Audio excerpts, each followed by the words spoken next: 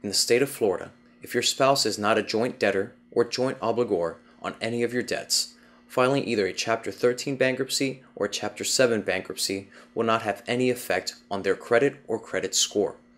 We have found in some instances that when a spouse is an authorized user on a credit card, that spouse can have her credit affected by the filing spouse's bankruptcy.